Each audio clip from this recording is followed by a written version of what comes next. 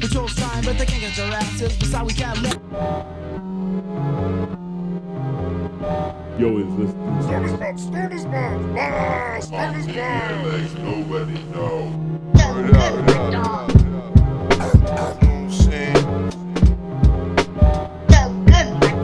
good, my dog.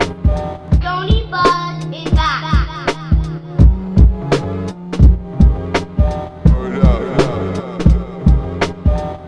So good, my dogs.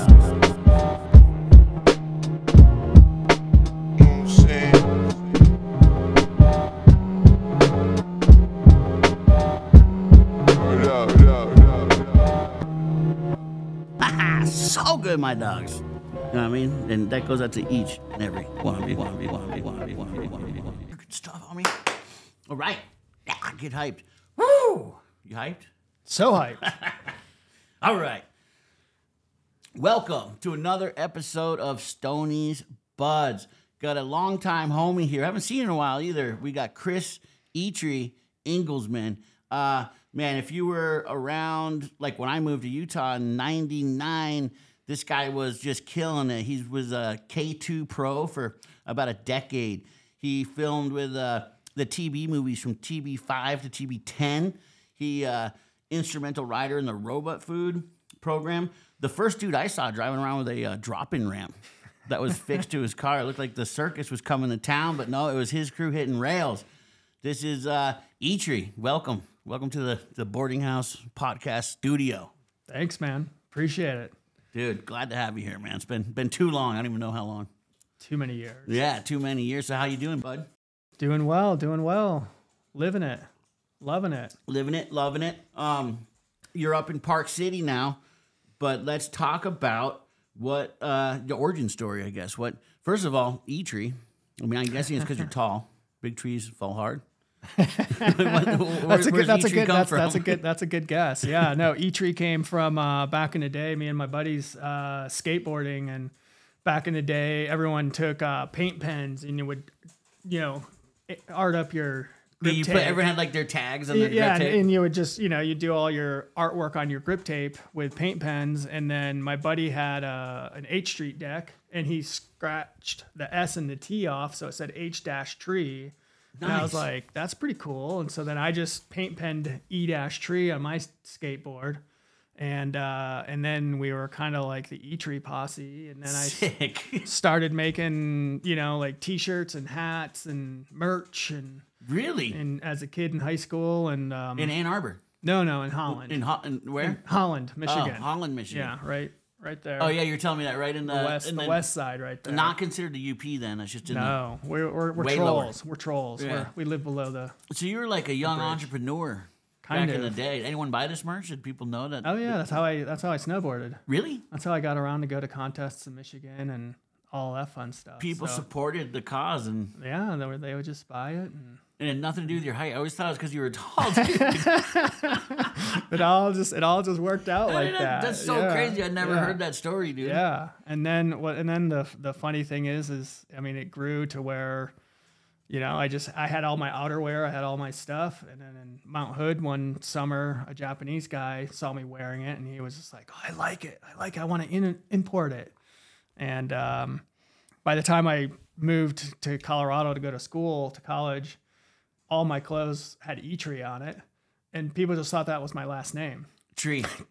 Or E-tree. That's not even like E-tree or just... It was E-tree, like, yeah. So what a weird name. Where's that from? It's funny. But then a Japanese guy, and out of the blue, of course, I was a good little entrepreneur as a kid at Mount Hood, and handed him my business card, and next thing I know, I was writing up a catalog and faxing it to him, and next thing you know, I had an order placed. And what? I never knew all this, dude. I know, it's crazy. And so you were making outerwear and stuff. Yeah. Where were you sourcing that from?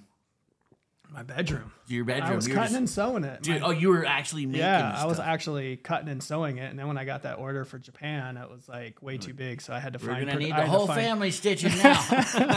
I'm going to have to like find production and all this sort of stuff. And then, then eventually I stopped doing that. Dude, and too bad you didn't sell him the company or something. That would be an awesome part of the story right now. Right. So I sold E-Tree for $3 million when I was 18 years old. Not the story, though, huh? Not the story. So yeah. you're out of Mount Hood, you're saying. So were you out there as a camper? Initially, yeah, I went there as a camper. I think like the second year Wendell had a camp, which was, I was in friggin' heaven. Yeah. Dude, second year, I was just with someone else, my last guest, Inouye, and he was talking about being there around that same time, those first couple of years. What is that? That's like 92? Yeah, that's what you're saying, 92. Yeah, summer of 91. Because I think I went summer in of 93. 91. Yeah. Or 92. I didn't realize it was so early for the camp. I went summer of 91. I think 90 was the first year. Who was your coach? Oh, like Brian Harper. Harper was, huh? Yeah, from he AZP. was there. give it. Chris. Yeah. Chris Pappas. Nice, dude. Pappas, too. You gotta get Pappas. That's right. I had like Scott upside downy, dude. Oh, there you go. Yeah, so Nice. sick. I remember, I think maybe Estes was running around. Yeah. I remember young That's probably Cummings running around, dude. USSTC. Yeah, USSTC, I guess. I was at Camp of Champs. No, yeah. that's Canada. I was at High Cascade. Oh, yeah. Because we were up at You were in the Gubby. main part of town. Yeah. And, dude, I remember seeing, that's when that first, like, skeleton board from LibTech popped out. I forget what those are called, but those were so sick. And Cummings just ripping.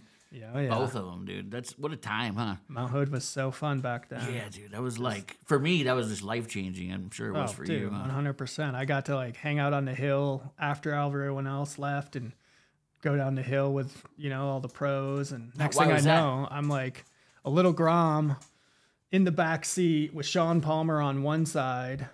And yeah, right. And then the like Rado Lamb and a couple other Euros, and they're like talking, French or whatever, and just Palmer's just talking shit to them, and I'm just like, oh my gosh, these are just like the dudes that I've seen in the magazines and just all the stuff and the videos, and I was like, I'm in the car with them, and it was.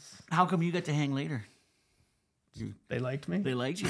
You're a young ripper, I'm sure. I guess. Yeah. Were you scared of Palmer a little bit? He seems like a pretty intense. Heck yeah, he's back an then, intense right? dude. Yeah. And he was giving those guys shit, I'm sure. Oh, yeah. I remember the first time I saw him out in the wild, I was just like, you're like, intense, dude. Yeah. Because I He's a saw him at legend. US Open, and he would just killed it. I think did that first like 1 footer or something. The Open of 92? Yes. Yes. You know the year and everything. Look at I was you, there. Dude. You were there I was too. there. I was there for nationals and then stayed for But you were there up in it.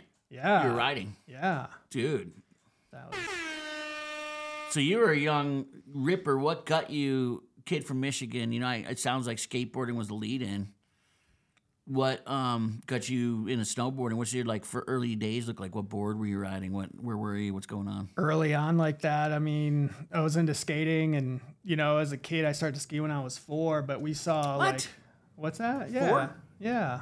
Just as a little kid, my parents were into it. I grew up. Well, we had a abandoned ski hill like a mile down the road from our house. Sick. And so as kids, we'd go sledding on that and just everything like that, which was super fun. And then my parents, we saw some people, early snowboarders in West Michigan where I grew up. Snowboarding was a super, that's where snurfing started. Oh, dope. I didn't know that. And actually where my parents live now, not far down the road is the Pando ski area, which is where the old snurfing contests were, which is where Jake showed up with his high backs and then had to have his own, category. Really? Didn't even know about all this. Yeah. So in where I grew up, it was kind of a hotbed for snowboarding early culture, on. basically. Yeah. And so then my parents got me the snowboard, which was pretty sick. It's a funny story. That year when we got it, I think it was the year.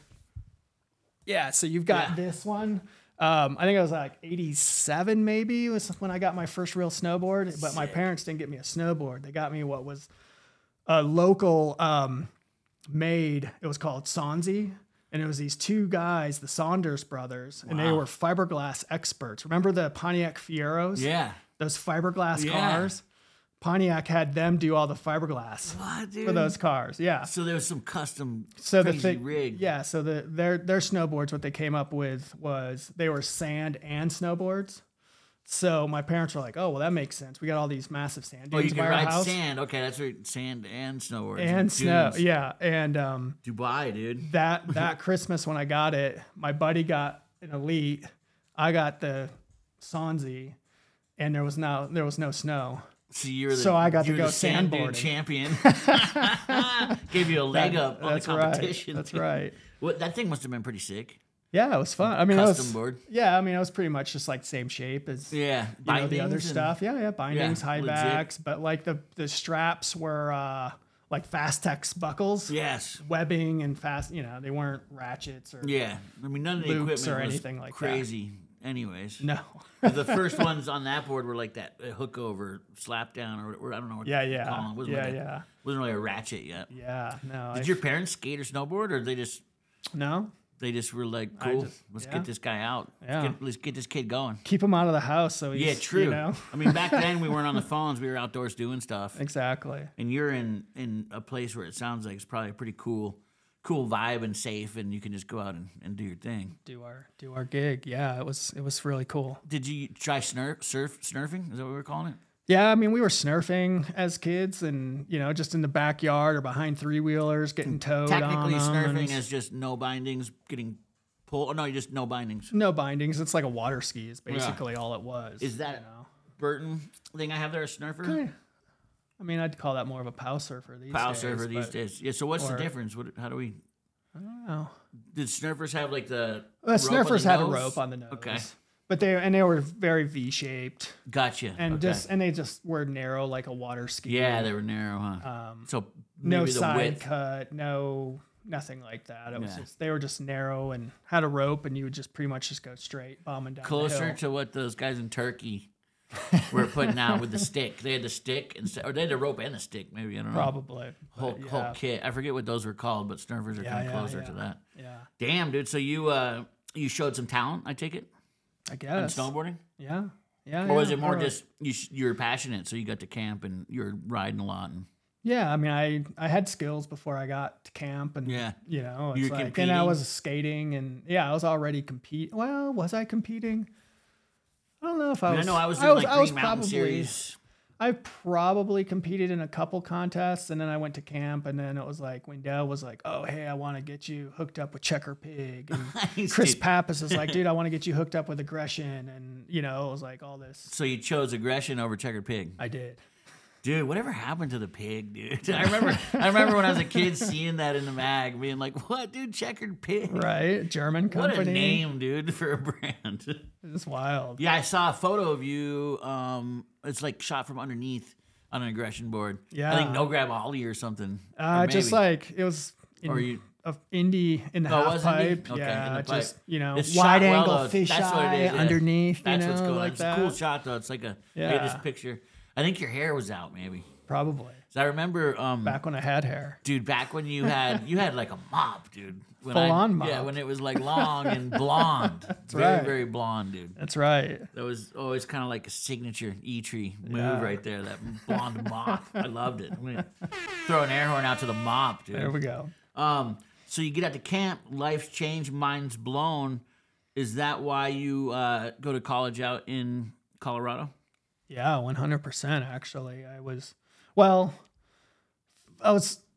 on my way. I was gonna go to Boulder, but then I met like Kurt Hoy and Brian Delaney, and they were just like, no. Boulder's way too far from the mountains. They're It's like, kind of true. You know what I mean? Sorry, Yeah. Boulderite. Sorry, Trent Bush. It's kind of true, man. Far. It is far. and they're like, yeah, go check out Wasted State down in Gunnison. They're like, it's 30 minutes from Crested Butte, and Is that what they call it, Wasted State? yeah. I looked at that brochure. It was like the only one I looked at, but I was Yeah. just like, I'm gonna go to Colorado, but not go to college.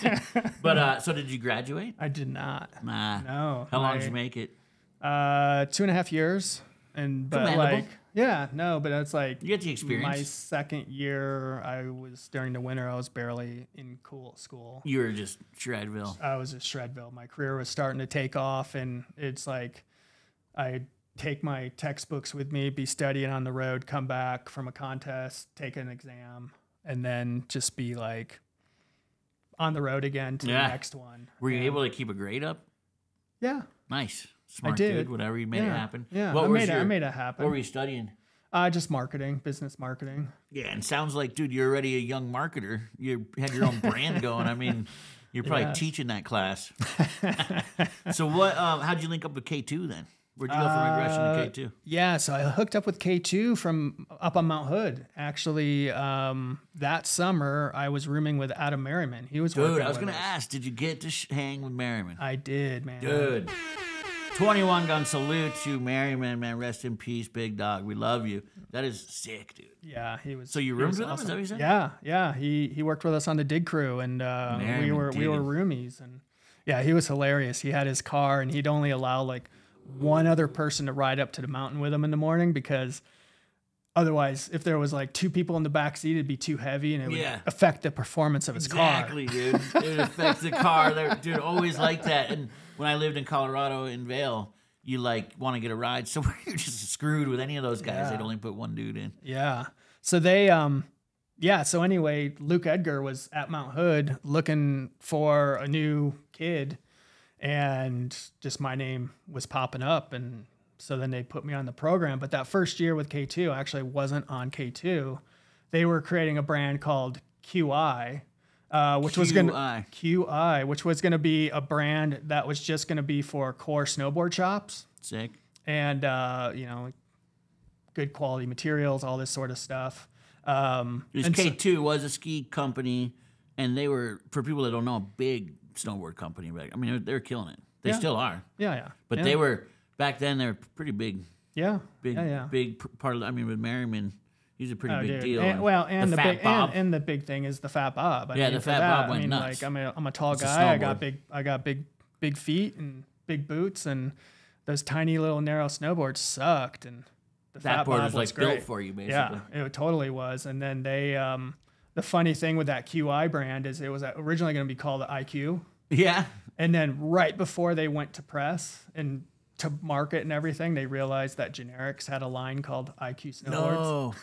So they were just like, let's call it QI. Oh, dude, they were just quick, pull the cord and change that. And dude, if they hadn't caught that, they would have been so bummed, because they went to press and everything. They went to press. I think they went to SIA. I don't know if they went to SIA or not. They might have pulled the plug before the trade show. And what was the reason? But I rode all that winter on them. And no, they actually ran some ads. My first ads were with QI. With QI. No way. But it was only for a winter. Yeah. I mean, it was just like it was just quick. Yeah. And then they were like, "Hey, we want to move you over to K2." Which you probably felt pretty good about. Oh yeah, I was just like, yeah, sweet. You probably almost wanted that from the get-go, or maybe they probably got you excited on QI and it's the new thing. Yeah, I didn't. I mean, it was like K2. It was still the same people running it and everything. But yeah, K2 was. That's sick. I like the Fat Bobs. Yeah. I mean, because it was the board for me, and then I got super lucky because then Adam Merriman left to go ride for Lamar. That's right. And they didn't have a big-footed person to ride the Fat Bob. So you were like, here I am. Yeah. So luckily, I mean, I got lucky. Which right place gives you lots of time. Marketing, I imagine. Totally. Lots of dollars behind you. Yeah. That's awesome, dude. Yeah, to push all that stuff. Nice work. And 10 year stint. Yeah. That's At least. That's, it was a while. Props. That's pretty sick. Yeah. So you're in college. You're realizing, damn, this. I'm snowboarding. You're basically wasting money. Were you paying for college yourself, or your parents helping, or? My parents were helping. I was paying. I had loans, but my parents were helping some. But then, actually, there was a pre-X Games event at Aspen one year before they even remember that. Yeah, before they even allowed snowboarding. So for like one day there was like a border cross, a triple air. I think that was it, but I won the border cross and the triple air all in one day. You won? Yeah. Damn. Those two events, and then that's heavy. That was awesome. Yeah, that was a good day. A great day. Did they have money out, or was it just exciting to be a new, like, were they paying? Oh yeah, no, I They took were. I It took was- that money and I paid off my college. Boom, dude. Yeah, so What kind of cheddar bees we talking? What kind of biscuits are we stacking up? enough to coming pay out for of the school, oven? but that was a long time ago. That's so what I mean. a lot. It was a different world back It was then. a different world, you know. School was a different world. Yeah, Everything was different. everything. And I was not a full. You know, I only did like 2.5 years. Yeah, so. true. You weren't at the full 4-year stack. Yeah. Damn, dude. Props on that. So you kind of got a clean slate then. Yeah, Top of the world almost here. Winning those things in one day. That yeah, that's puts pretty your sweet. puts your name in people's minds. So what's the move? What do you do? On that day, gosh, I don't even Well, like know. when you're about to Oh. you got to get out of Crescent Butte, I guess. Or you Oh, stick yeah, around at that- Colorado? Like what's the? Yeah, no, I went from Crested Butte to Snowmass. We did a season in Snowmass. Nice. Great living. It was awesome. We had like 8 of us in a 2-bedroom condo Nice. at the bottom of the mountain, you know, like every dirtbag snowboarder, but it was good living. You Dude, know? yeah, I love the. While you were there, that 8 people in the 2-bedroom was tough, but man, you look back at it, Oh, yeah. Great times. that was man. good times. Rent was so cheap. Oh, yeah. What who And you could who barely got pay you to for move rent. there? You could barely pay for it, but it was $150 or something. Totally. Now it's like $1,400 a month for 8 people. And Totally. Yeah. I So, think like, I was that paying like $150 or something. Oh, yeah. I think we were like probably the same. Like, Nobody's working. No. Yeah. No. Maybe a shift Or- here and there where you could find it. Yeah, exactly. Couldn't It hold was- a job down. But yeah, no, we moved there for like Dave Bastrachea was there. And just- Bastrachea? yeah, Sick. and just a bunch of us that had been competing in Colorado, you know, that were just all got along, and yeah, so we moved there. How 'Cause- come you didn't go over to Lake Vale with Merriman? It's a good question. Yeah. I don't know. We would have intersected. I, Right there. I That know, would've been I tight, know, dude. exactly. It's like, and then my buddies. Do you remember Chili Willie's? Yes. My buddies my buddies' parents used to own Chili Willie's. Really? And they used to live above it. Damn. And yeah, they were the men of Minturn. The man of Minturn, exactly, dude. Minturn. Dude, Yeah, that's but, insane. So, yeah, that's crazy. Yeah, But I could see there was a cool thing going on. All those mountains are cool. I mean, all of them. Yeah, just living that Colorado mountain lifestyle, I think, to me, that was like a cool draw, you know, that totally. like even when you move to Salt Lake City, it's not the same No, like mountain life draw that we had, I think. totally. You know what I mean? No, 100%. You Yeah. know, if you don't have to travel, Colorado and the mountain towns are a great place to. Yeah. Great Just place to post be. up, right? And Yeah. like you're just in this cool bubble, I guess, where it's Yeah. one thing that tripped me out about Vail, you're just like there's the highway and then the mountain and that's it. You're just in this little zone and A highway runs through it. yeah, the highway runs through it, dude. That's good. I never said that, but I never thought about that, but that's a good one because it's all it was. Is the other mountain towns kind of like that? Just a highway through, it's just Vail. I don't know. Yeah, because like if you think about Brack, it's like you get off the highway and you got your own Totally. zone. Yeah, Just- yeah. Vail's just a freaking highway town. Yeah. But man, that just being out in that Colorado town, it's cool.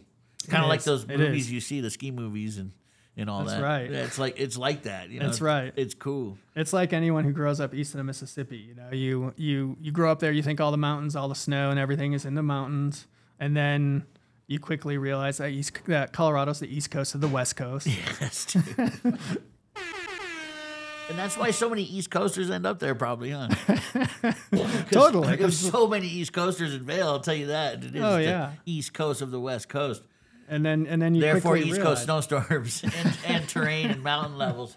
Totally. And then you know, and that's the thing is you realize we're like always driving through Salt Lake to get to Tahoe, to get to other places or whatnot. And we were like, yeah, we're out of here. We're going to Salt Lake.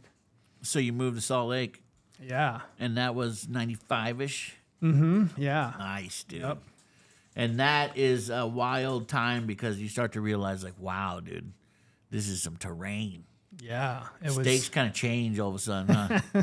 just the fact, I mean, that they get multiple 2-foot dumps throughout the year. And, you know, whereas in other places, you may only get that, you know, once a year. I mean, Tahoe back in the day used to get tons of snow as well, but Dude, they that used was to the get nice so thing. much snow. Yeah, they used to get so much snow, but that was the great thing with Salt Lake. It was like a quick flight on friggin' Southwest to Reno, Cheap, huh?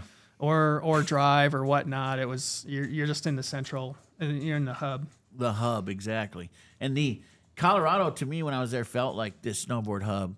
And then all of a sudden, that hub just shifted It did. Oh, I mean, it Utah, did. huh? I mean, like back in the day, the early Mac Dog films, and just like those guys in Breck and hitting the whales and just hitting Yeah. all that stuff. And I mean, The that whales, was those were sick. it.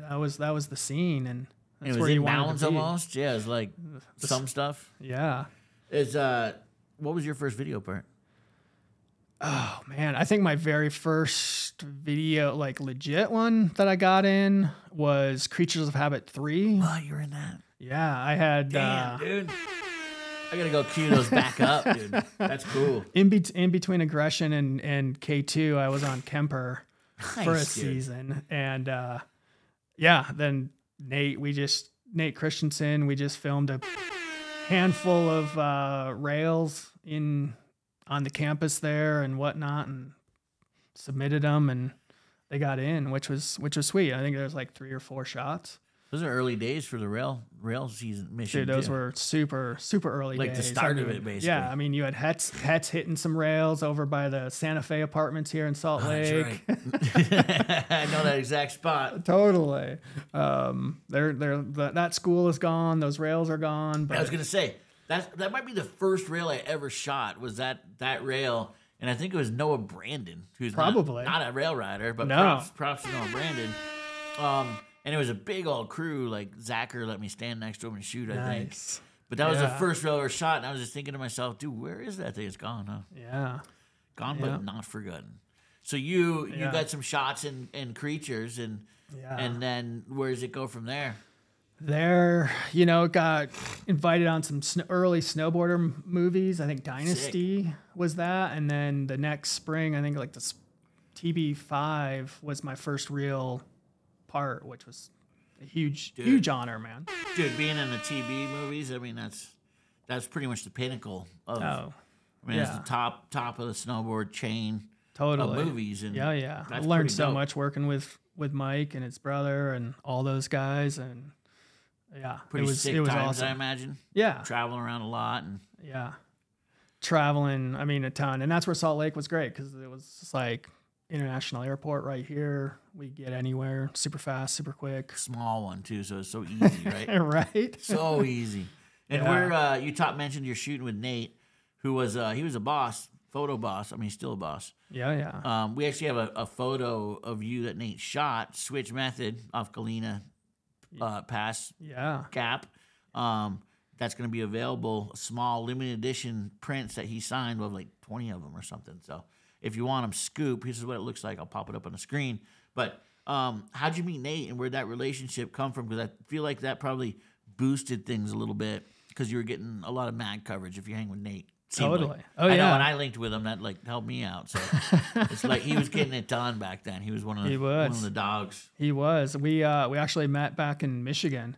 That's right. He's from Michigan. He huh? grew up riding the same local hill, Cannonsburg, that I was riding, and a mutual friend heard that I was going to school in Western, and that he's like, "Oh, you got to meet Nate. Nate's gonna go to Western," and then Nate was always into shooting videos, and Oh, you know, he was doing videos before? oh yeah, oh man, back in the day, like we had what we called the Michigan video, and it was funny because my buddy Spike McGuire and I road tripped out for nationals and the U.S. Open back in '92. I think that was like the U.S. one we were Open talking 13. about. Yeah, and it was funny. So we stayed at my friend Jake Ullman's place, and like every night, I feel like dude, I've heard that name before. probably, yeah. He's been around, and but then back then it was just like everyone was coming over to his place, and it was like Chris Swires and just like all these dudes and everyone partying, Sweet.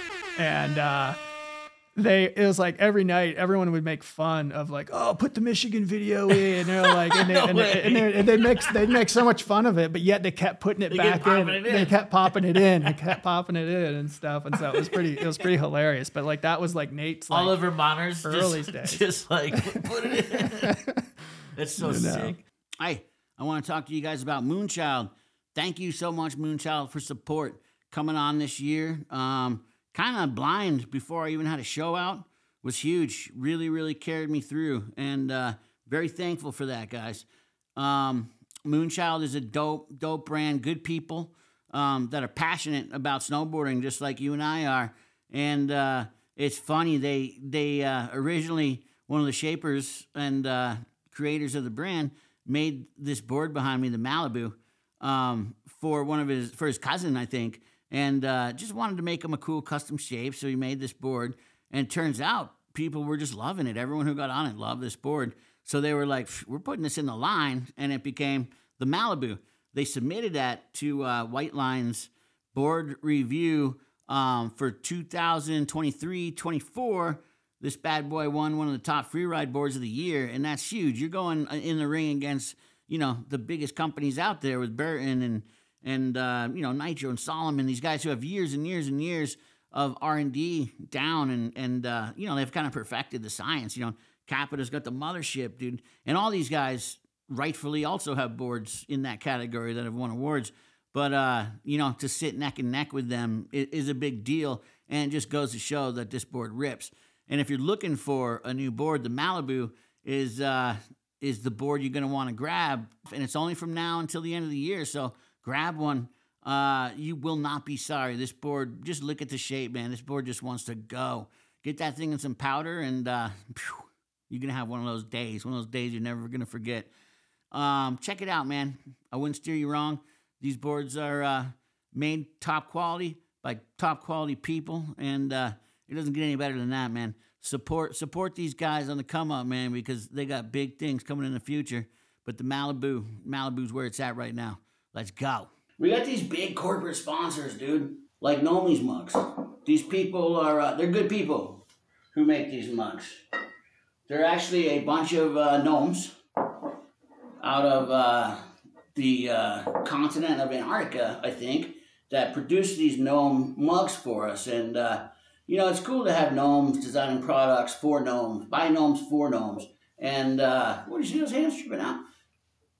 Tweak, tweak, tweak. By gnomes for gnomes.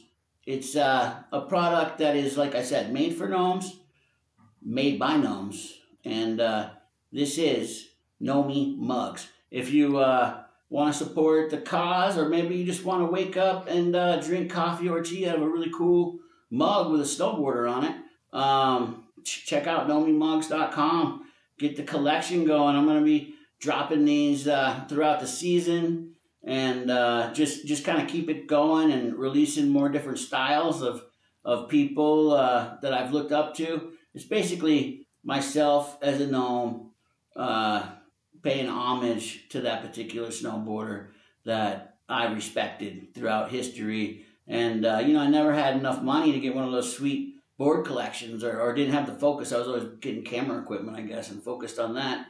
And don't have a rad board collection. So I thought to myself, now that it's kind of late to get one going, why not collect board graphics another way? And here we go, man. Collect them on cups with little gnomes, holding them and repping that outfit that stuck out to me in the time, like J2 and his County Orange, Dead Lung just looking fresh. The tobogganist holding the toboggan, Big Mike. There's that board, the race board, the safari. Man, back east when like 90s, 89 or something, that was just in Vermont. We were all ripping around on those, and it was a really good time. So there's just periods of time where riders representing these kits, these fits. Let's go. Nomi mugs, man. I would, let's do this. Nomi mugs. Stonies Buds Prince was cool enough to, which is me, I guess. We got this Coulter iconic image right here. I mean, I think it's iconic because it's a spot that everyone gets to see. You're going up the chairlift, and you know what? This chairlift's gone now, but you can see a little bit of the chair right over here. And that is the old Crest chair. They just popped in that new six-banger, but back in the day, the old Crest, I was able to shoot this photo of Chris from the lift with walkie-talkies for timing. And, man, it was a big dog back then. Not very many people have jumped this. Chris has signed 25 of these. You'll see his SIG right down here. We got 25 of these. We'll be popping on the website. And get them while you can, man. This is a dope little image right here. But yeah, and you're looking for imagery of snowboarding, man. It's not just Stonies, Stony Buds. My site's like e-stonephoto.com, but there's also Andy Wright has a sick site.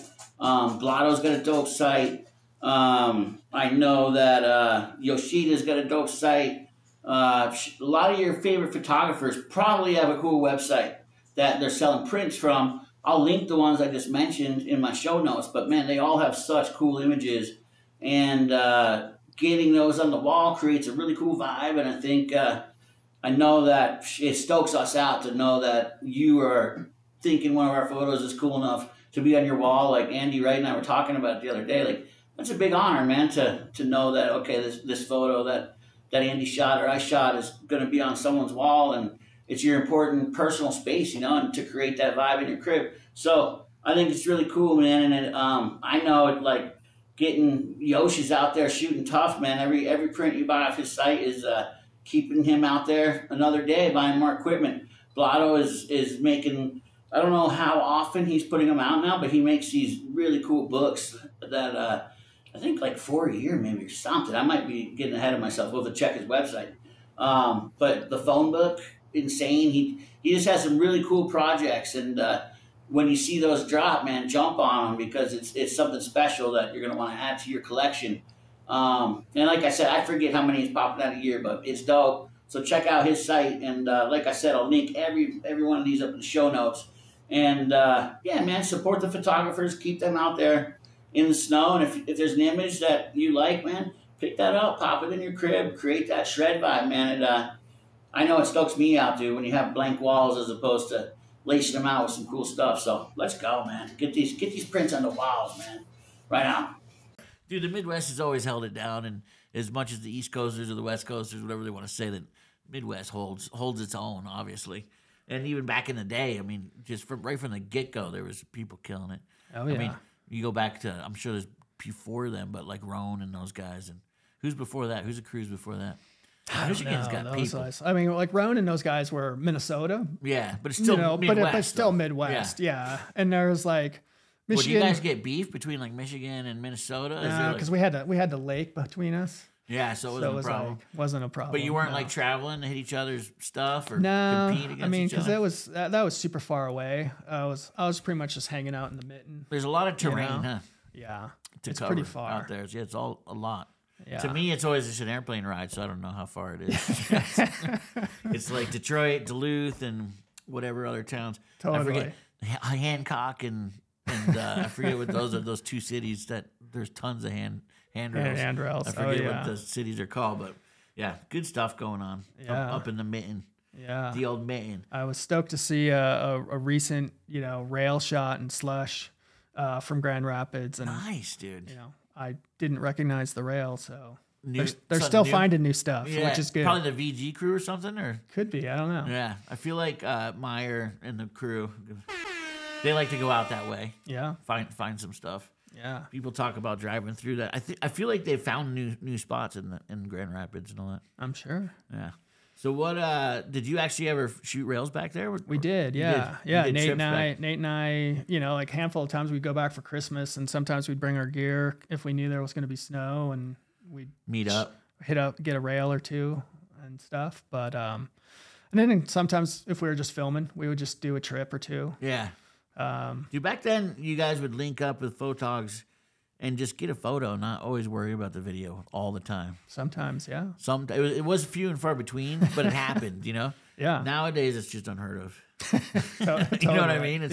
It's such a different thing now. Well, back in the day, it was like, you were like, well, okay, there's got to be someone. It's either going to be we got to have a photog or a video.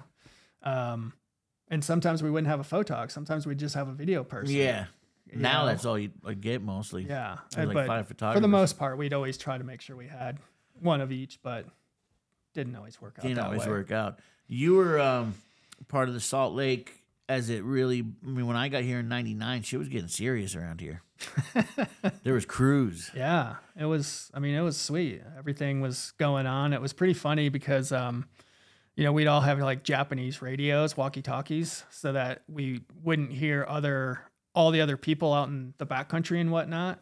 But That's the funny sick. thing I is, didn't even think about that. But the funny thing is all the other crews, we all had Japanese radios. So you hear everyone So then you just like go scan the channels and just, kind of hear where they were and what's going on. and whatnot. So you Which got a was pretty snowmobile funny. then, and Yeah. dude, you were hitting rails, you were sledding, you were jumping. I mean, multi-discipline going on. All of it, yeah. All of it, dude. That's dope. I mean, that's the biggest thing. I just love snowboarding. Didn't matter if it was big mountain, if it was handrails, if it was park, if it was half pipe, You were in it to win it, Yeah. dude. I just wanted to do it. Yeah, and I feel like now you get that, but back then there wasn't. Now you don't get that. Yeah. And back then people were just hyped. Like, what are we hitting today? Oh, we're going to a pipe. Totally. Oh, we're going to a rail. Oh, we're going to the backcountry. I Totally. thought I had a guest question for. Oh, I do. I haven't listened to it Yeah. from Nate Christensen. Ooh. We're talking about him a lot. There we go. I haven't listened to it. He says, let me know if this question works for you. I can explain the second one. So there's two of them. I mean, we'll just let them roll. All right. And if I could edit it, so we'll see what's up. So let's just see what he asked. Dude, he even puts a video of himself, so I can pop that on the screen. So we're going to throw out both of them, and we'll decide which one we're answer. All and then right. we'll just edit it up. Okay. Hopefully, I mean, I don't even know. Maybe it's a topic we should have got into, but whatever, dude. I just feel like we're talking about him. It's good to see his face here. What's up, Ethan? Chris? Nate Christensen here. Chris, we've worked a lot together over the years. I've seen you step up to some crazy rails. I've also seen you point at switch down chutes in Wolverine Cirque. I was wondering, what's the most scared you've ever been on a snowboard? I have a second question. Chris, did you ever name any of your pet flies? Hope you guys are having fun. Can't wait to see the show. Dude, I feel like his question is just right on time, too. You know what I mean? As far as I don't know about the That's fly right. one, but like with what we're talking about, I mean, dude, switch Wolvie shoot. Switch Wolvie shoot. Yeah. That sounds scary. Yeah, that was good. That ended up being a Decine ad, I think, for my signature glove, Dude. which was dope. Early season, so it was nice and narrow, and yeah, Extra narrow early season before Yeah. it fills in. yeah, You got to point it too, hey? 100%. That's the move, right? And because I said that to someone else recently, because I guess not everyone does that. They turn. I was like, I thought you had to point that. Sometimes But switch, though, dude. depends how filled in it gets. Yeah, I would be pretty scared to point that switch. yeah. So what's the scariest thing you've done then is, I guess, his question. I don't know. Probably. I mean, there's rails that are scary. There's flying in Alaska is scary. What's I think scarier to you before we get into the scary moment? I don't know, climbing around on mountains, on peaks. I'm not a mountaineer. Yeah. I'm not a rock climber. So that's always sketchy. I always feel better once I'm strapped into my snowboard. Like 'cause Yeah. sometimes you'd have to you get off on the heli and then you had to boot pack up to get to your drop-in zone or whatever. And I always felt more sketched hiking up until I was strapped in. I agree 100% with that. Yeah. You can move around a little bit, comfortably. And when you're not strapped, you're just like, oh my God, what's going on? Like you're going to fall off of something. Totally. Yeah. So, I mean, I guess that's and I think the first time I ever had a shot from the heli when they were doing a heli shot, and you're dropping in and then it's on the radio and there's 3, 2, 1, the heli's coming around and they've got the freaking doors off. And A lot of money's getting thrown around. a lot of money's getting thrown around and it's back when it's film and it's just it's If you mess up, Yeah. what happens? Is people going to be mad? they're going to be, it's just So the pressure's on. totally. So the pressure would kind of scare you, just the production of it. Well, the I got to production, perform. but then you're on a massive, Alaskan peak, and as a younger person, you don't know snow mechanics, and you're like, is this gonna slide? Is this gonna avalanche? What's gonna happen? Am I just gonna ragdoll down this thing? So it's just all those unknowns. I feel like we didn't talk snow mechanics as much back in the day. Do you ever think about that? Not so much, but I mean, we were always just digging pits to build kickers. So Yeah. so we knew we could You see could kinda see weird we could layers. see what the snowpack was. Where so many people nowadays in the backcountry, no one's digging pits because they're not building kickers. No. So they don't really know what's going on. So we realistically kind of knew what was going on there a little bit. Yeah, without knowing. Yeah. There was always somebody in the crew who kind of knew more than Yeah. others, and and they would maybe lead the charge. And then they had guides with you when you're hellying. Yeah. So is there a particular moment, jump, rail, or line that stands out to you as like you did it and you were so relieved it was done, and because it was really scary? You know, probably the scariest part was, and I'll take this back to, I had just finished out like doing 2 weeks with Standard and with, you know, the best guides in the business. And then I was an extra week in Alaska, and we were with a different heli operation that wasn't as reputable. And we were like on the snow, and I'm just like saying to the guide, I'm like, I don't think this snow's good. And you know, I think it's sketchy. And he's like, no, it's great. It's fine. It's all good. And then, so we're going down slope, and we were shooting some stuff on slope. And then the light had come around, and there was these spines that looked really sick with the light. So I was like, okay, I'm going to boot pack up and get that. And so I go up, and the snow was sketchy. And I ended up, once I strapped in, it released. No. And it was deep, and it was just like, I couldn't self-arrest, and I was going with this, and luckily I was able to get on top and 45 out, and the guys below, you know, I yelled down to them, and they got out of the way, but the slide path went over like 100-foot cliff, or, you know, and just like, dude, I was just like, got down to the guide, and I'm like, I was gonna say, any words to the guy? Yeah, there are some words, and wow. Yeah, it was not. I mean, he basically like could have served up your life right there. Yeah, that's insane. Yeah, so that was, dude, in the moment, that was probably one of the more scarier moments. But it sounds like you did everything right that you could have done to like escape from what could have been a really bad situation. I don't know. I always say I didn't get better at snowboarding. I just got better at falling. Yeah, true, right? That I always do tell people as well, like beginners too, like it's about learning how to fall. Totally. Really, to get better, because the better you are at falling, you don't get hurt. And years of shooting with you dudes, the pros don't get hurt, man. They'll be in the gnarliest. I mean, they get hurt, but they get hurt. In but general, yeah, but in they general, don't get hurt. You'll see people flying, and you're like upside down, and you're like, and then somehow they land on their feet somehow or whatnot, or just dodge every little thing.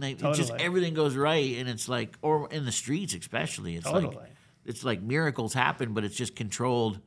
You guys know how you're falling. Controlled mayhem. Controlled mayhem, exactly. And where an amateur can just fall down from making a carve and break their wrist, you know? Totally. And it's, it's learning how to fall, really, I guess, and getting back up and the repetition of it. So that's interesting you say that. That's funny. Yeah. So, and to Nate's second question, just to give you some background on that one. So Lord of the Flies. That goes back to when we were in Gunnison, Colorado. All right.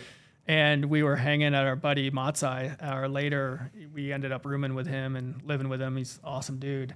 But being college kids, you're bored, you got nothing going on. I had long hair back in the day. How long are we talking? Like before the mop that I was hearing about? You know, like, yeah, okay, like shoulder so like, length, you know. It could have been whatever. an afro had you went and got it like turned out. Yeah, perm. Totally, yeah. Damn, dude, if you got a perm, that would have been so sick. A big blonde perm. Yeah. Damn big perm. So right. Anyway, with that, it was just like super bored. You're just like, we're like pulling out my hair, and we were like catching flies at my buddy's house, and then oh shit, I've heard about this. Putting a little noose around the fly and holding it with the hair, and so it was like our pet fly. It would fly around, held on your hair like a balloon, and it would fly. Yeah. Wow, dude. Did you name any of them? No. Is that his question? No, he did. I don't think so. Wow, dude, that's crazy.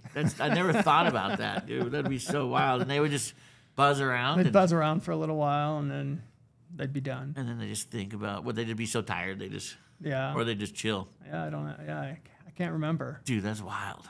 I remember hearing. Or was there footage of this or something? I'm sure Nate had footage. I think I saw footage at some point from Nate. Another. Dude, that's crazy. That's crazy stuff right there. So I had a question here. I was looking at some notes that you had sent me. Oh, filming versus contest. Sounds like back in the day, that was kind of like maybe a decision you had to make. Especially you go to the X Games and you won those two things in one day before the X Games was the X Games. Right. So yeah, something like someone like you had to think about, I guess. Contests? Yeah, I don't know. I did a lot. I mean, I did contests as well, but it was like, I think you kind of did contests back in, or at least for myself, it was like you did the contests to get your name out there. So then you could eventually like just appease the sponsors and get the big, and maybe just, get the eyewear sponsor that way or something. Yeah, and then or and make your name, and then you know, be able to just film and do the film would be the programs. ending goal, right? But the thing that was always tough with contests were cool, like especially in the early days of like slope styles and stuff, because it was like you'd be like, sick, I can go hit jumps and I can go hit stuff, because there weren't really parks in the day back then. No. Not like there are now. Yeah. And so that was super fun, but then it would suck because it's like, oh, you get to practice and you're having so much fun riding this park.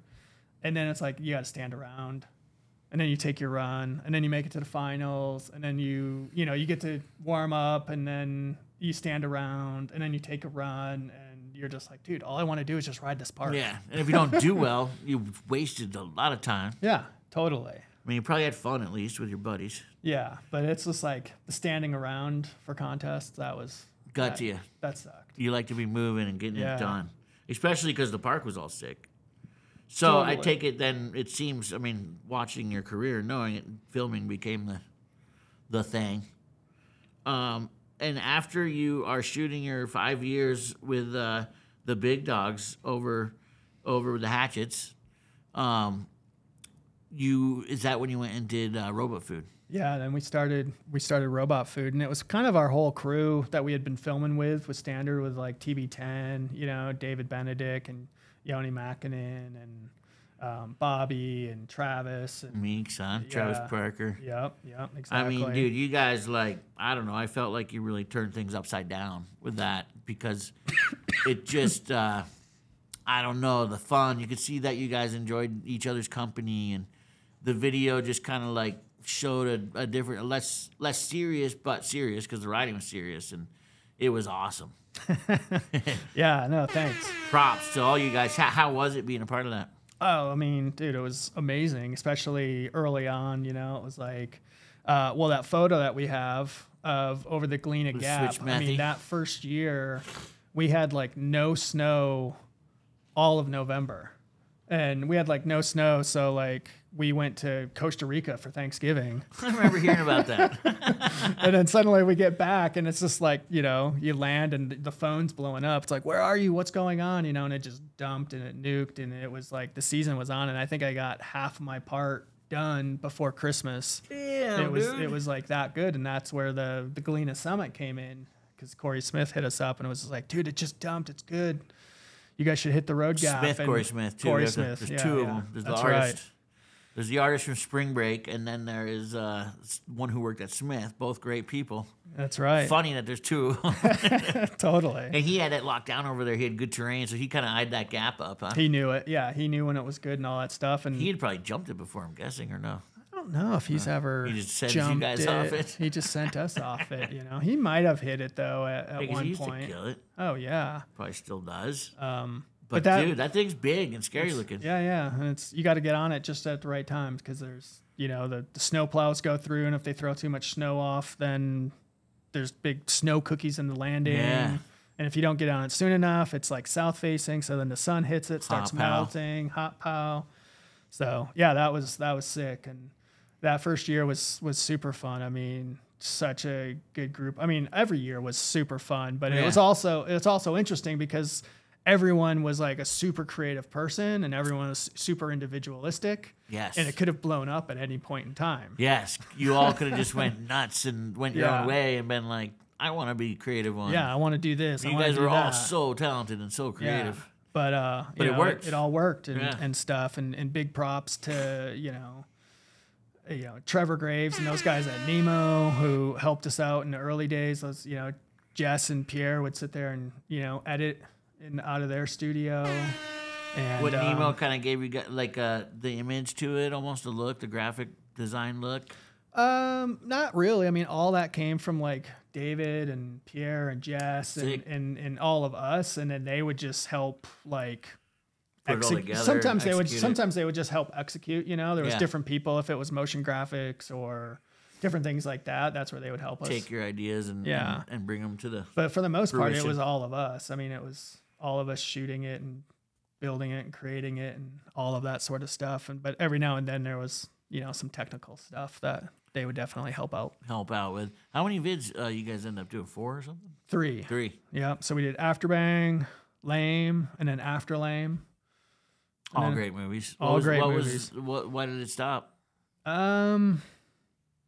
That's a good question. I don't know. I think just never really heard at the that point, it's just kind of people went in different directions. Yeah, you know, you get because like pulled around. at that point, David had his ideas. You know, that he wanted. You know, his vision of what he wanted with He's a with talented snowboarding dude with a lot films. going on, huh? Totally. Running Germany, I think. Totally. Dude, I went out to Germany one time with my wife and just bumped into him. It was at a snowboard premiere. Yeah. But I didn't really know him. But we were like, oh, what up? And then he took me out on the town. We had a great Sick. night. So Yeah. Great dude. He's awesome, dude. I actually want to hit him up, get him on the show, do it through the internet, you know? Can't fly all these Europeans The out here. interwebs. Yeah, do it on the web. We got all this technology nowadays. That's right. Why not? So I have a pretty big note here that I think we need to address. I've been mulling over a little bit here. Backside rodeo. Who did it first? E-Tree or Peter Lime? What's the deal? Who did it first? Because I've heard, I looked into this a little bit. Yeah. I did a little detective scrode, some sleuthing. You did some Columbo work. Yeah, Columbo, if you will. Do you know who Detective Scrodes is? I do not. A Family Guy. It's just this detective that's a scrotum, and it has like a detective hat, like Columbo or some shit. It's just a scrotum with glasses, and they call him Detective Scrodes. But anyways, we'll give Scrodes one of those. So the Backside Rodeo. So that I did it in TB5. Documented. First one ever. I mean, first one I ever did. I learned it up on Teton Pass in Jackson. Grand Tetons. That's right. And it took me like 2 years because I had that trick like in my mind, but it was just so unnatural and so different that it took forever. And then finally it just clicked for me up there. One day we were hitting a jump in the backcountry up on the pass, and then a little while later did it again and on a NFA clothing shoot with Scott Surface up in Whistler. What year was that first one?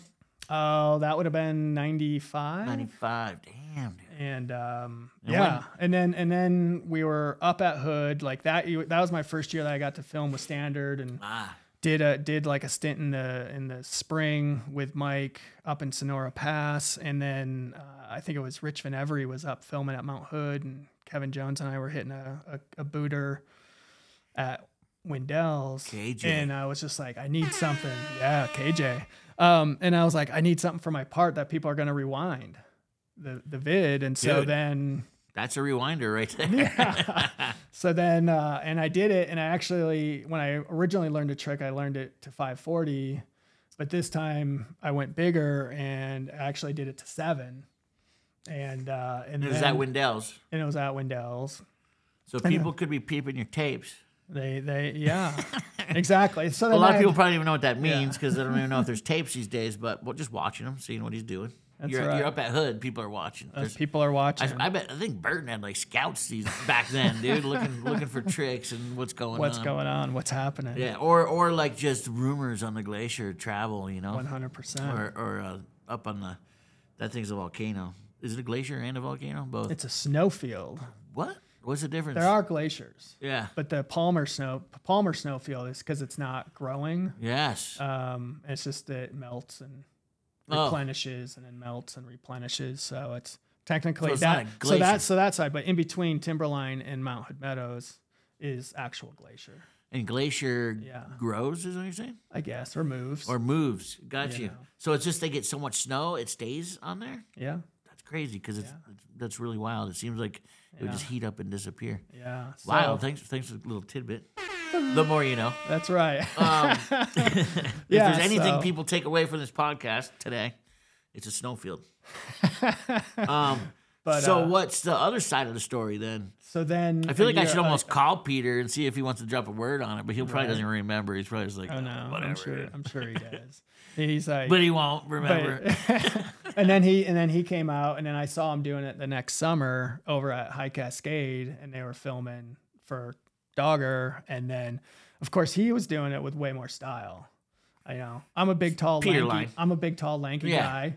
he's short and stylish, and he put way more style to it, and it came out then that year, the next year in Dogger's Flick. So it's like the old, if a tree falls in the woods, did it fall? Did anyone see it? If it fell with the right style, I guess, all of a sudden it's remembered a certain way. Yeah. But still, dude, it's not like yours looked whack or something. Yours were sick. So he's just Peter. He definitely had a unique style about him. Totally. It's I feel like you were from a time before they got gear dialed in properly for your tall self. Can we say it like that? You can say that 100%. Because it wasn't built right for tall people, and I remember talking to a lot of tall people. They just were bummed because the arm Blotto has wicked long arms. Totally. Dude. He would always. We both rode for 686. Notes always were just like, dude, longer arms. You're throwing your arms around. Funny fact. When I was riding for 686, I'd always have to. Oh, you rode for 686 too? I did, yeah. I knew that. Yeah, but that was later on in the career. But I'd always have them send me 2 pairs of pants, and then I'd cut the bottom 6 inches off of one pair and sew them on, so that they would be long enough for me. So sick, dude. The custom. Yeah. And they wouldn't just the brands just weren't. I guess it was too hard for them to just do that for the riders. They didn't think tall people snowboarded or something. No, and then eventually they started making. Oh, wait a second! It was just like the Fat Bob. It was like, wait, there's people with wider feet. Yeah. Women snowboard. Let's make women's gear. Totally, it's all the same. It's just the evolution of the sport and the technology. 100%. But yeah, so maybe that is played into it because had you had your right kid as you got later on, totally, it would have. But I don't know. So it went on that Peter was the first dude to do that. Is that the deal? Or is it just a debate that still goes on? I think it's a debate. Love it, dude. Love it. So it sounds to me like you did a full year earlier, and it's documented. So I'll have to go back and look at some footage and do a little sleuthing, Detective Scrodesville. Sleuthing, yeah. And see what goes on. But that's interesting Pat Moore shit. did a good post he did. a while ago. A couple years ago. I'll call up Pat Moore. Yeah. And see what he has to say about it. And then maybe Bridges, he always likes to add something. Always, of course. But who knows what he'll say. He'll remember it and be like, you were there, right, Stone? You were there. And I'll be like, I don't think I was there. Oh, you were there. All right, I was there. He does that to me a lot, which is always 100%. Awesome. But that's cool, dude. That's pretty interesting. Yeah. And in Peter's behalf, people were probably like, dude, this new trick, that's the first thing. And what's he going to do? Be like, sure, sick. That's pretty rad. Because I remember Kevin Jones had something go on with a trick, and it was similar. And he said some guy showed up to his house or something and was like, I don't remember what trick it was. What, the chicane or something like that? Yeah, and he showed up at his crib, was like... calling them out about it? Calling him out. It was either like his buddy had done it first, and he was super mad, or he had done it first, and he was super mad. And KJ was just like... I don't know, man. My shit showed up, and so what are you gonna do? It's like whatever happens. But that's pretty sick. If you were the first one, and it sounds like you were, props, dude. That's amazing. Because that was an important time in snowboarding where things were really changing, and I think that really added to those movies back then. And your guys' parts is just like shit was getting real new and exciting. Totally. And I mean, it's like Mike Bassich said something to me. He's like, dude, back in the day, he was like, just thinking about a 720. He's like, you'd never seen anyone do a 720 before. He's like, until you saw someone do a 720. And then he's like, oh, all right, we can, you can do this. And then it clicks, and then everyone's going to next year. Totally. Dude, it's crazy how that works. It's like with kids skateboarding now. Yeah. It's like thinking of just a kickflip back in the day was bonkers, Bonkers, yeah. And then even when, the guest I had with him in here, I asked him that question, what was it like? And he was just like, it was just the same it is now, but for them, they've seen it all. So it's like, for him, it's doing the backside air, Totally. And they were just emulating, surfers can do this, and so let's emulate it. And not that they were airing at that time, but a lot of stuff they were doing, they're just emulating that. Yeah. And now it's like, oh, well, one homie can go 30 feet out in the pipe, so I can go 30 feet out or 25, whatever they're doing. Yeah. It's nuts how that works, and I guess that's just progression. And but where does it end? I guess is the question that we'll have to find out soon. We'll find out. Yeah, because in rails, it's almost like we hit it, and then it backed off a bit. Maybe less technical, but the bigness pulled back. I don't know. Yeah. Or maybe even the I think technicality. everything goes in waves. Yeah. You know, it's like Style kind of pushed out and took over. yeah, different things, and then you just Or like they're not combine. getting paid enough to jump off a building. You know what I mean, dude? right. They start rethinking things. Yeah, dude. Because you were from a time when it was a lot easier to hold down a career, I think. And I mean, you were a big pro, but there was a lot of dudes that weren't as big as you that were still holding down careers. And now it's like it's tough. It's like there's that level up here, and then it's in between. These guys aren't making a lot of money, so it's crazy the way it's going. Totally. Well, and I think it was a lot cheaper to live back in the True. day too. You know? And we So could you just could- you could move get out. by, And, you yeah, know? you could get by easy. That's And right. now it's like rent's high. Like just getting your food is tough. So I guess that's a different thing too, huh? 100%. Dude, props though on that. That's pretty sick, dude. You, how many video parts altogether are we looking at there? Like 15, 16?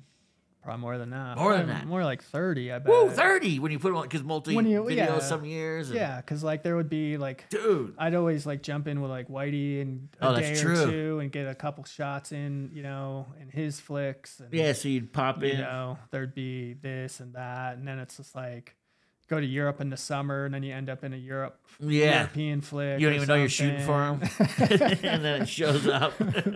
Totally, or like guys shooting random stuff at Mount Hood during the summer. You know, it's like there's Shit always goes a on. lot, but yeah, the main focus was always like standard films or robot food or whatever stuff like that. You know, Getting that done. yeah, And it looks like throughout the bulk of your career, your main sponsors were K2, Dragon, NFA, Northwave, Drake, Dakine, 686. And then you made a move from K2 to Elevation. And you talk about Bert Lamar. He kind of played an instrumental role. right. I mean, and for the people that don't know, Bert is a true legend, man. He was out riding, in the 80s, mid-80s, I guess. Yeah, he had was that- he was on the first that early trick stick, early is that what it's called? wave, the trick stick. Yeah, his board had a really cool shape. I think he Totally. just copied like Tony Hawk's sick skateboard Or that the was out. Hosois. Oh, the Hosoi, the Hosoi. Make my You board know. look like this. I actually heard a rumor that that's what he did, and it wouldn't- came out sick. Totally. And he was, he came from skateboarding, and it showed in his riding. And teaming up with a legend like that must have been really cool. Yeah, that was pretty cool. Yeah, it was funny. We actually met through Finger Snowboards. Oh, really? Totally. He had sold Lamar snowboards, and he had a non-compete, so he couldn't, do another snowboard company. So he found a toy company that wanted to do signature finger snowboards. Oh, so he was kind of involved in making that happen? Yeah. Damn, I And got to so get him that's- out on this show, dude. Oh, 100%. So then, like, Are you him still and tight with him? I haven't talked to him in a handful of years, but Bert, if you're listening, let's do this, dog. but yeah, then we just kept in contact, and then finally his non-compete was up, and Sick. he was just like, "Hey, what's going on with K2? Blah blah blah," and then I had been with K2 for a long time. Yeah, 10 years, dude. 10, yeah, and at that Scary point, to move from them? no, it wasn't. I mean, it would have been great to stay with them as well, but Nothing lasts forever. nothing lasts forever, and I was at a point in my career to when I was like, I knew like my snowboarding career was winding down, so it's like, what's my next phase? And Yeah. so it's like, could I be a partner in a brand and help build that? And so that's where the opportunity came along with Bert to do Elevation, and I mean, it was pretty sweet but the crappy thing is right out of the gate, our first year, it was we were going to market, and it was September 11, 9/11, the bombing, the terrorist attacks Ah, on the Twin Towers in New Oh, York wow. City. So that just threw a curveball into our plan, and just kind of slowed it all down. yeah, and but yeah, it was a super super good experience. How long did that all go for?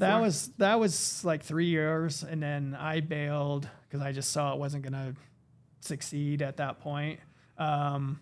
Bert tried to make it run for another year after that, and then it just shut down. And then it shut down. With Elevation and what happened with that, it was like So right out of the bat, 9/11, Twin Towers, terrorist stuff, not good. Not good at all. We were the big thing that kind of just put us into a tailspin was we were producing our boards out of Taylor Dykema down in San Diego. Oh, wow. And so, which was great. They were just down the road from us. And those guys did great stuff. And they were also producing, at that point, a ton of the skateboards as well. They had another factory that was doing the skateboards, and then they had the snowboard, building, and it was Taylor Dykema, and I forget who it was. I think it was like Dykema, one of the guys, had been just living in Cabo for years. Really? So he was just like an absentee owner of the business. Damn. And then eventually he got over partying in Cabo, I guess, or whatever, just living the Cabo life. And he came back and wanted to be a part of the business. And Taylor Dykema basically imploded in basically a year. Dude. And suddenly we had to like scramble to find, another manufacturer because it was like sample season. So that was like, we got like, the guys at Option to make our Were you samples. like an owner? Uh-huh. I didn't know that, dude. This deepens the conversation. As you got into it, I thought maybe as like a rider. So you were up in this thing. Totally. Was Coulter as well? No, But just Bert, so Bert and you I. and Bert and became then, partners. Yeah, we were partners, and then there was the real money guy that he had found, and You don't want to get your like money that. in there, dude. That gets real sketchy. And it's so then we were just scrambling, and then ever since Taylor Dykema, once that imploded with those guys, we were just scrambling from like factory to factory to factory, and we would ship late, and so then we would lose a couple retailers, and then and so like every year just something would happen where we would ship late and then lose a couple more doors. It's like this snowball effect. Totally. Yeah, and eventually you lose so many doors, you're like, what are we doing? Totally. And then do those doors even pay the bills after? Right. It's just such an uphill battle. Yeah, 100%. And so that was kind of, being an owner in a company was a goal of mine. It was like the next step after snowboarding. For real. It's like, what's next? I'm still going to have to pay the bills and all that sort of stuff. So as that started to wind down, what was the next step? After snowboarding? I mean, this is a big conversation for everyone because it's 100%. like, where do you go? Your identity's been tied up for you, 15 years? Yeah. Your identity's wrapped up in this 15-year pro snowboarder mentality with travel and living this really unique life, and it's a real kick in the nuts. I mean, it is. It's like, it was crazy because, after that whole elevation thing, I was pretty much just like, I don't want to do anything in snowboarding again because I don't want to be in a one-quarter business. You think you have all this time in the world to, get everything planned, get everything shipped, get everything done on time, and then suddenly the factory catches on fire and your inventory goes up in smoke or something like that, and it's like, and so then after nothing you did. Nothing. That's the worst part. Totally. It's not like you messed up at all. Yeah, exactly. And so then, and if it doesn't go on fire, it like a truck gets stolen. I've heard that happen to people. They're at SIA with all their samples, and someone steals their truck, and like it's like anything can happen. And it always does. Yeah. And count on it; it's going to happen. And you basically have one quarter to make your money and all of that sort of stuff. So, kudos to all the people that have made it and make it work and make it all happen. It's huge. It's huge. Great. Yeah, the fact that you pull that off, and not to mention, dude, it's like you have till Christmas. You got to get your stuff in there earlier than you would think, late August, let's say. Yeah. Good job, Pug Dog. Just getting through those all wires. those cords. So you got to get all your stuff in there to store, because if it's not there by Christmas, it's like all the shops just lost their window. It's like totally. It's the big guys will like dock you basically and want money back, and it's just such a tough thing. So you were smart. You're like, I don't want to put my eggs in this this Totally. basket. It was fun as a pro. Yep. So then I started Inkjet Lab, which was crazy, Sick. which was completely outside of snowboarding. And the crazy thing is I went from like 200 days a year snowboarding to, I think I did 2 Whoa. the next year. For how long? Because I was, I mean, a year and a half. Yeah. Because I Probably was almost just, felt good on your body. A little reset. yeah. And I just went deep into this whole printer cartridge remanufacturing company down in Vista. And what made you go that explain route? what it was, I guess, for the people that don't know. So back in the day, well, I mean, you can still buy inkjet cartridges. You can still buy laser toner cartridges. We were an aftermarket business, and we had a store, so you and I could go into the store and get discounted off, way cheaper than off-brand than the normal than brand. HP or any of that sort of stuff, and loved it. And well, I thought it was a good idea. Yeah.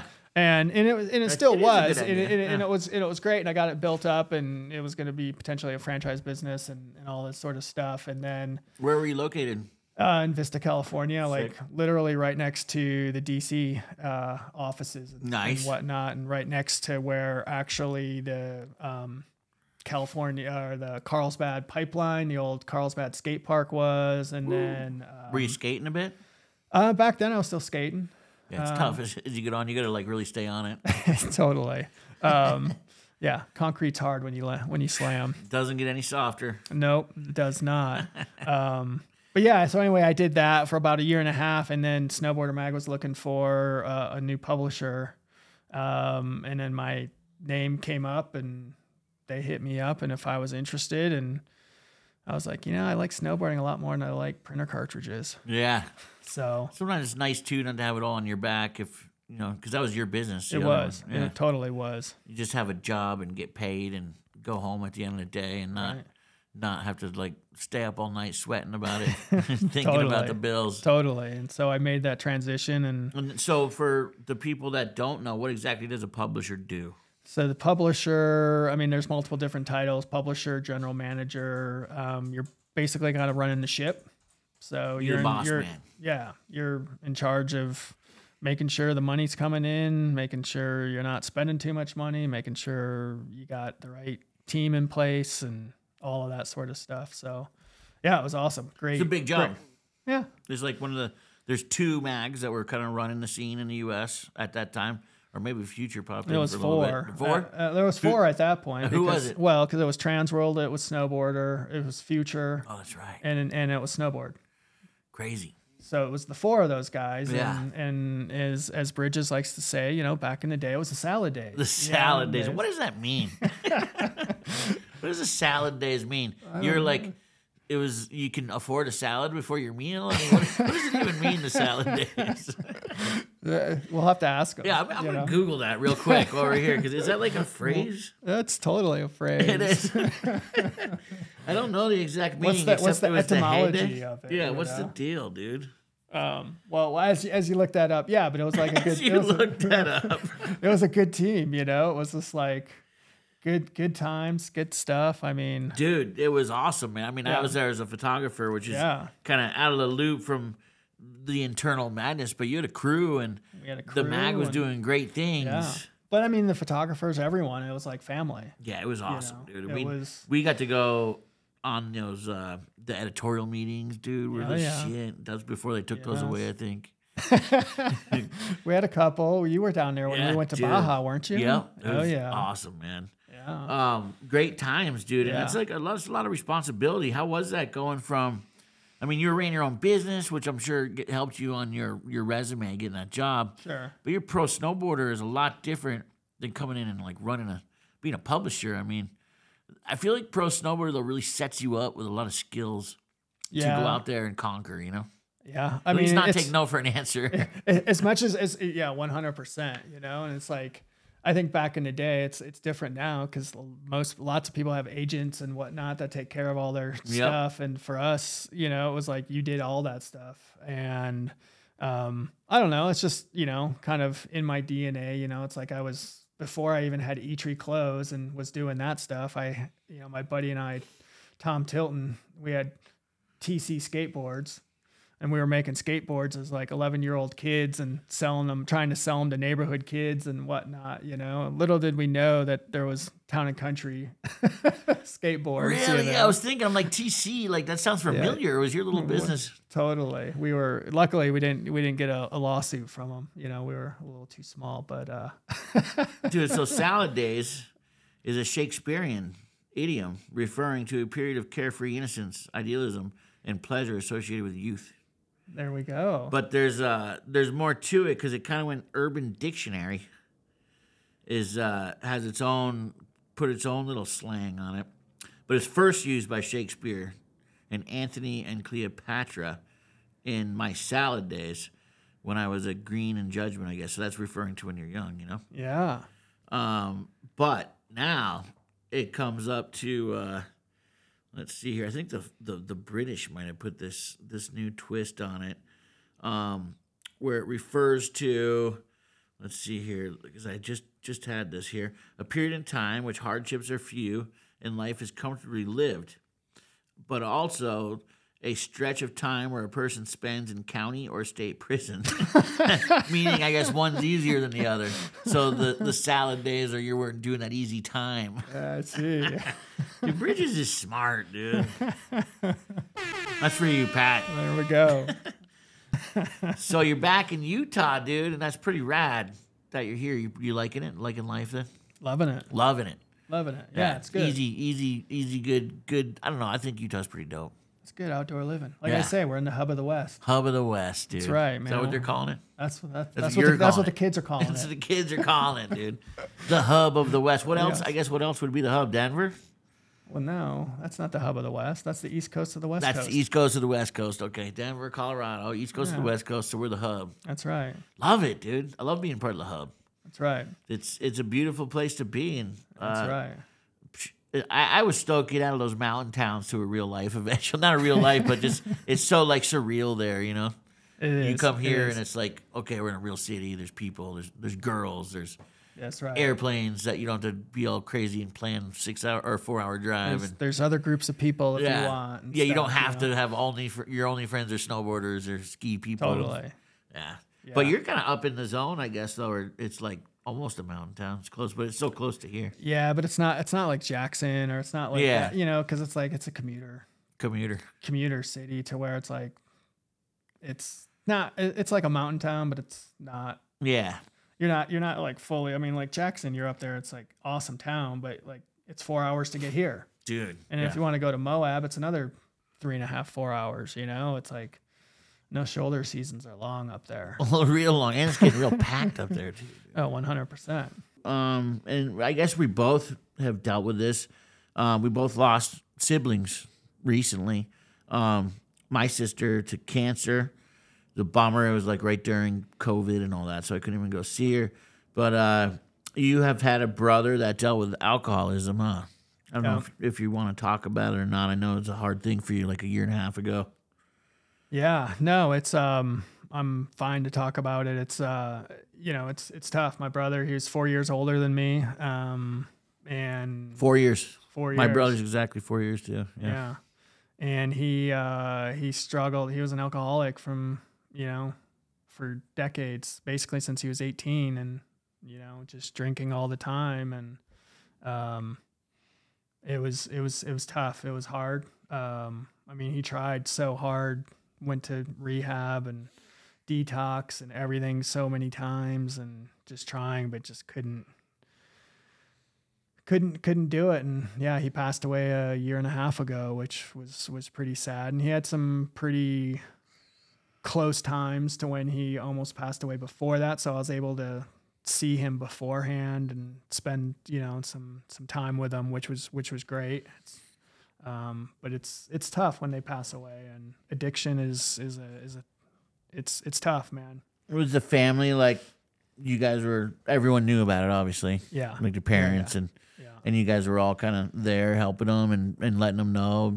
As much as you can. Yeah. And as much as they have to want it. You have to want 100%. it. That's what they tell me at the rehab spots. Like if you don't want it, like don't come here. You're taking a bed from someone that might die tonight. Like 100%. You need to give that spot up if you don't want it. And Yeah, you have to want it, and it's hard, dude. People don't realize that you can't just. A lot of families members are just like, why can't you just stop? You know, it's like it's disease, man. It's Totally. 100%. and I don't know if it's like through your family line or where it comes from. Yeah. Could be way back. We don't even know because they talk about that being a thing now. Yeah, it's like, you know, I was fearful, you know, like early on, I was like, oh man, could I be an alcoholic as well? But it's like, I don't have those tendencies. And it's like, I've been out drinking with you. You don't seem like you're not like that big problem starter. I was always on the casual sipper Pabst Bowl team. Yeah, exactly, dude. But I guess you never know though, because some of those people, they end up going home and drinking in the morning or something, and you just never know. It's because it's on the down low. But like, for me, that was the last thing I ever wanted to do was grab another drink. You know, was it because you saw him drinking when he was older? Maybe when I was like growing up as a kid, you know, like he was 4 years older than me. So then just, I don't know if that was the case. It was just something like I just never drank in high school or anything like that until, you know, I was like older, out in college and stuff. So, and it was just casual. Yeah. And it was, you know, it was what it was, but I mean, good thing is I don't have that addiction. You know? Your parents never? My parents never did. No, my parents got married like super young, you know, like straight out of high school, and they had to raise a fam. Had to raise a fam, so they didn't have that luxury to, you know, party and stuff. So it's crazy. I think a lot of people don't know, and I learned this also in the rehab spot. Dude, alcohol can take its toll fast if you're drinking a lot. Like I met some people that, dude, they were like 21, and they had drank so much already that their like bones were dying, and they had to they were gonna have to maybe get a leg amputated. Wow. Because the bone, you can drink your bones to death, basically. Crazy. And if they didn't turn it around, they were gonna have to lose a leg, and they had to get a hip replacement, and it's crazy, dude, how fast it can take its toll. And it's wild that it's this thing that's a big problem for alcoholics. Dude, you quit, and even if you're in rehab, you know, they bring you out of there to go grocery shop or something, you pass like 3 alcohol places you can buy alcohol. You can buy it everywhere, and it's just like, dude, it's setting people up because it's like money first and right. Well, and then after, you know, and like he was living in Michigan, and it's, you know, COVID hits and you can't go to AA meetings in person anymore. Dude. And suddenly, you know, it's like, it's not the same going to AA meetings over Zoom. And then. Not at all, right? Not at all. That's about the community, and like they hug like when I go there, like, dude, you're hugged. And yeah. Was he active?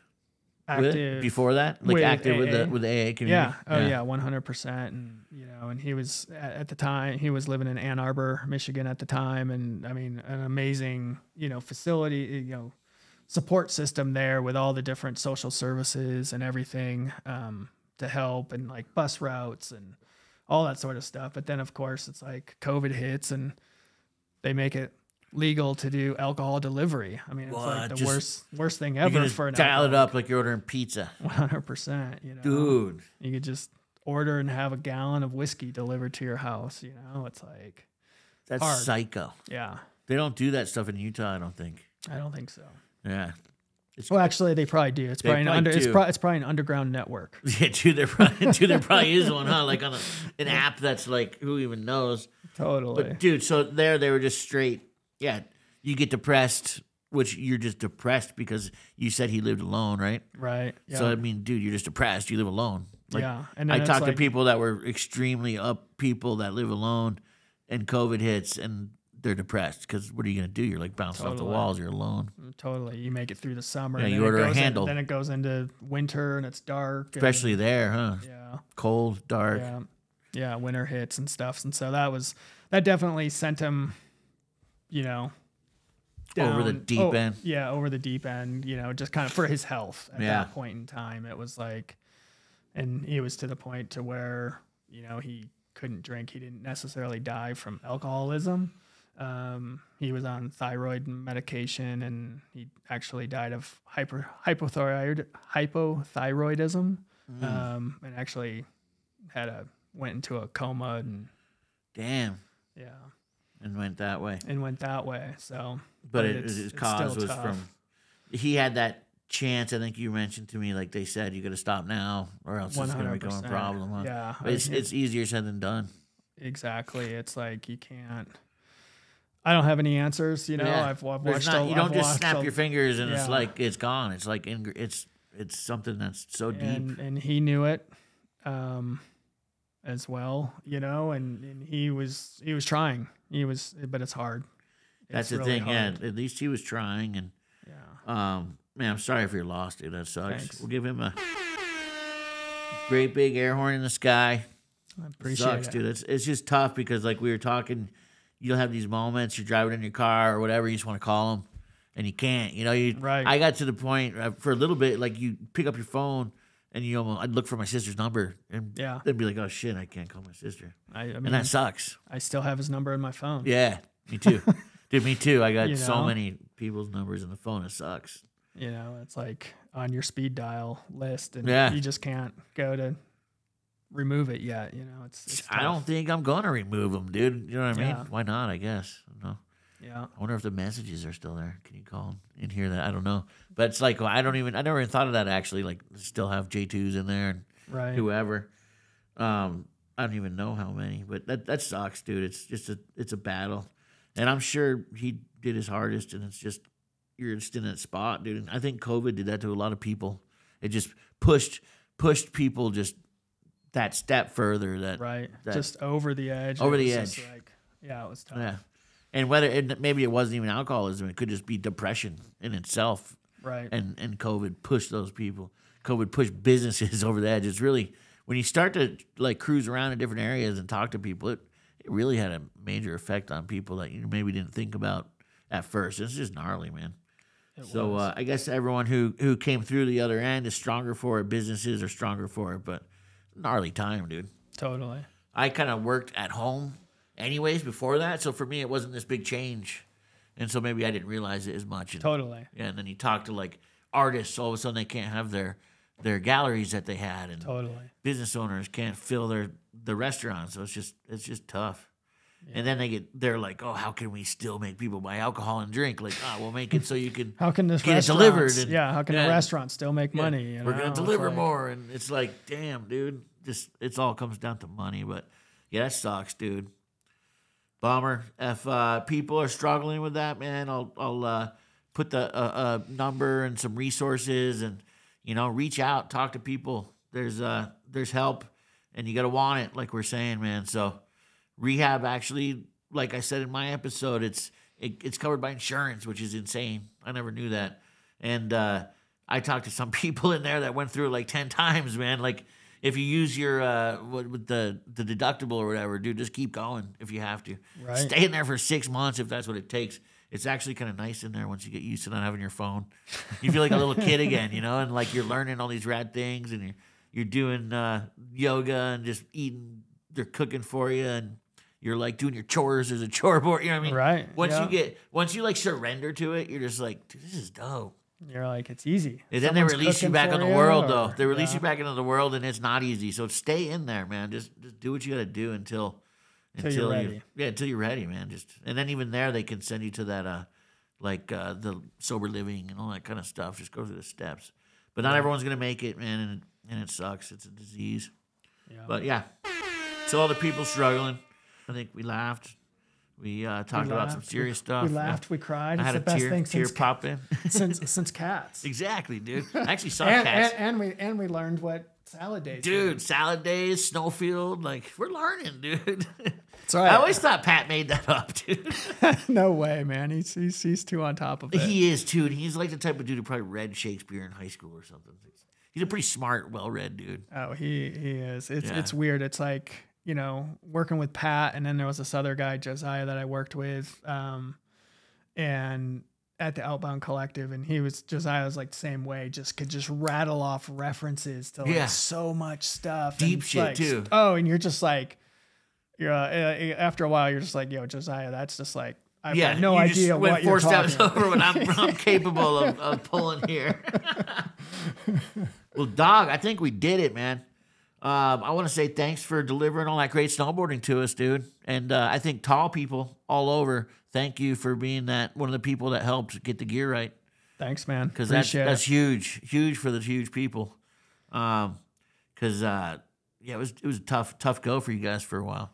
It was rough. I wish at some point though there's like the gnome shaped people like me that are they're short but yet they're wide, so you need like a wide short thing going on that no one figured that out quite yet. I have to like go get my shit hemmed. Yeah. We all got problems out there. Somewhere, some way. There's something. But at least the tall people can be taken care of. That's right. And not have their freaking just this much arm. That's right. Every trick you do.